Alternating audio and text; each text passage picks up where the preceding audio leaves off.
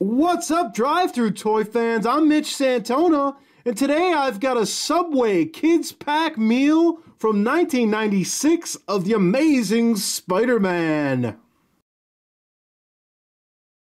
Okay, so there were 5 toys to collect in the set. I'm going to open these up individually and we'll have a closer look. What's kind of cool in some of these sets here back when Subway used to give out toys is that not only did you get toys, but you got little puzzles and games too. A little fun and game thing going on here.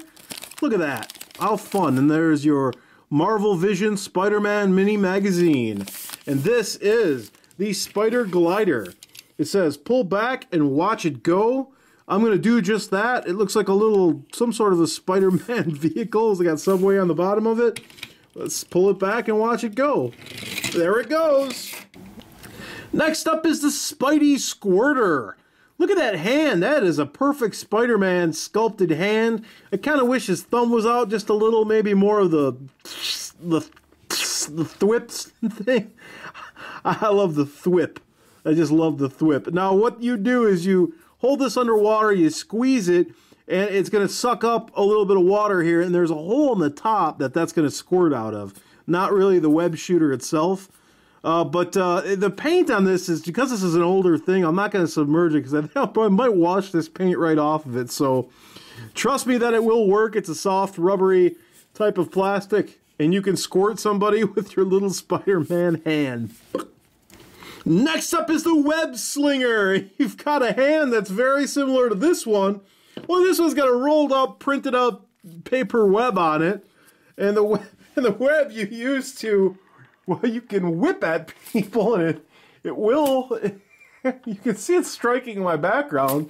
You can kind of make this hurt if you really want to, but I don't want to ruin it because it's a little bit old. So let's wind this up and stop giggling and get to the next toy.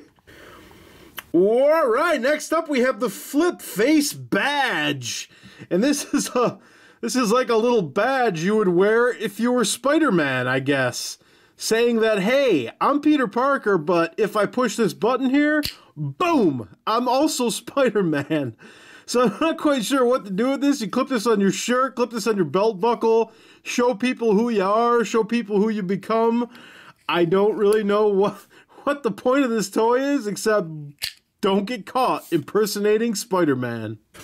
Next, we have the Spider Rider. Look at this thing. Ooh, it's decked out in Spider-Man colors with the webs and everything shooting out the back of it. Looks like one of those battle bots almost, like that wedge-looking thing. Or it might be confused as some, I don't know, some hair clippers. Something you could, like, I don't know, trim your sideburns with a little bit. I'm not quite sure. This has got a torsion spring in it, though. You can pull this back.